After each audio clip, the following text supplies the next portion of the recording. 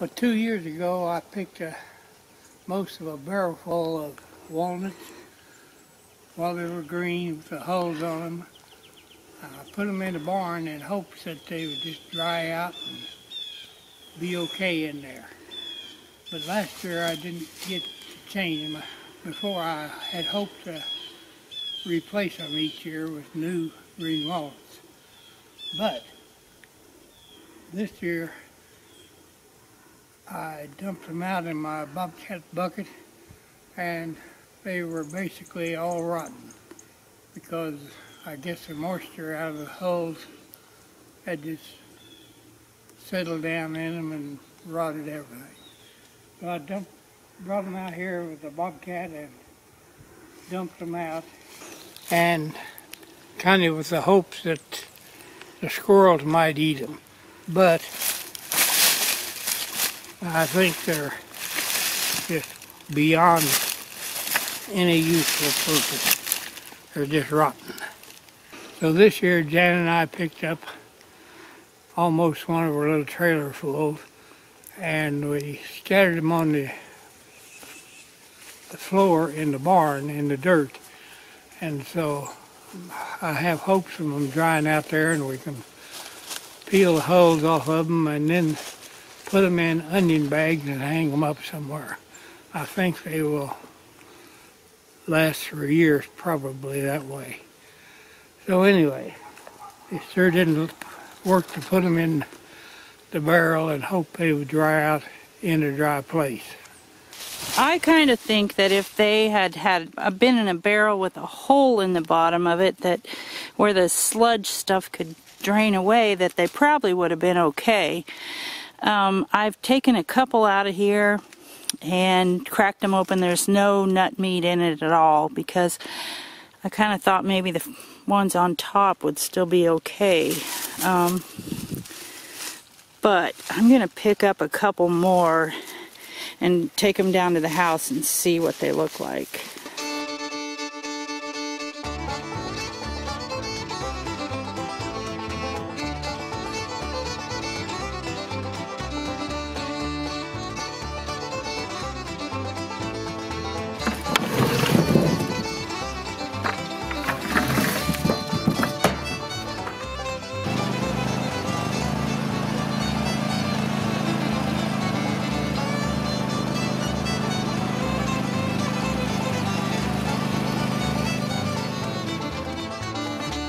A couple of years ago, we picked up a large portion of a garbage can full of walnuts just to have for emergency, possibly, where we'd have some good protein.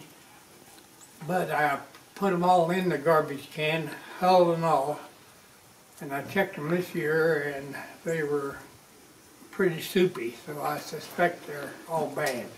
So I dumped them for the squirrels, and we picked some more up from under one tree, Jan and I did, and I'm going to scatter them out here on the ground so the hulls can dry, and then we'll hull them and then put them in onion bags and hang them. We picked them up some years to sell, but they don't make enough money to make it worth your time to pick them up and sell them, because it's quite a bit of trouble and you have to take them and get them shelled, and they don't make any money, don't make any hours labor. So we're just picking up enough where we feel we have an emergency supply of protein. And they might be good squirrel feed to fatten them up in case we ever really need to eat the squirrels. It'd be nicer to have a fat squirrel.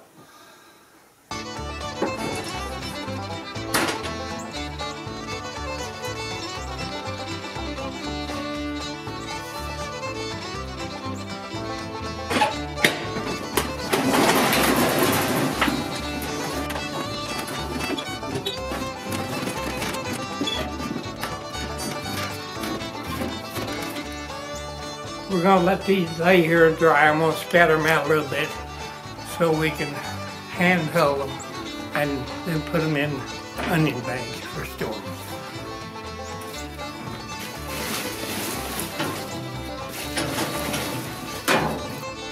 Well, this is one that I cracked open, and you know, there's something in there where the nut was, but the nut is no good, definitely. So we know that's the way that is, but I'm gonna crack another one and see.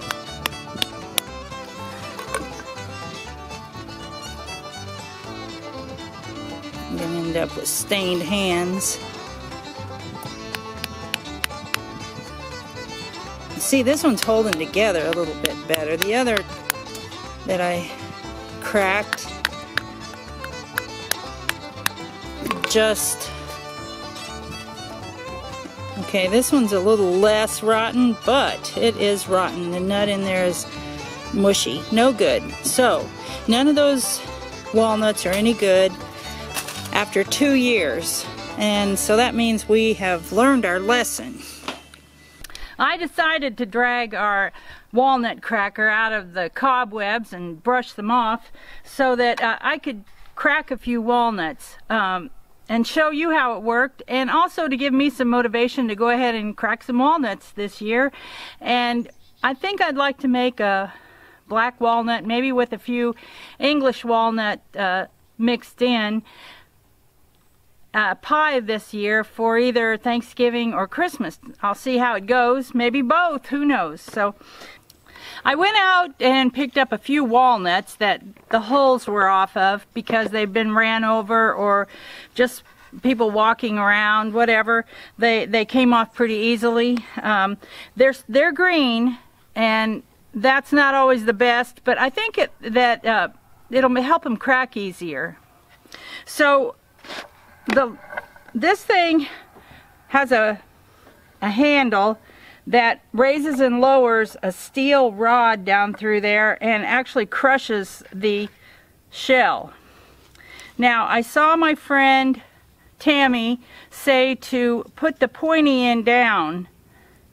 There's a top and a bottom on these things, and this one looks kind of the same on both sides, but I'm going to put what I think is the pointy end down. Put it in there. Up and down is what I'm going to do, and I'm just going to slowly put pressure on it. And I think I'm going to have to stand up to do it. Okay, now I don't want to smash it to smithereens, so I just want to crack it till it cracks apart pretty good. Okay, then the walnut has kind of shattered all the way around, which is what you want it to do, because walnuts, black walnuts, are especially hard to pick out.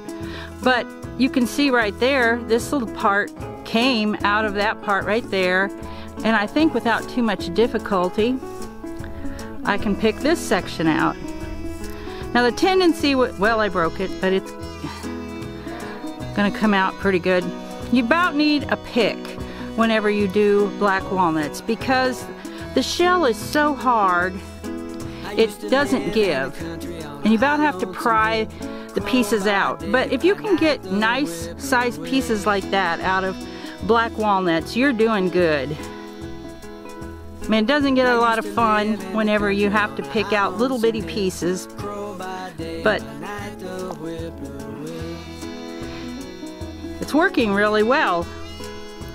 Now, in the past, a long time ago, I was kind of like the walnut picking out queen.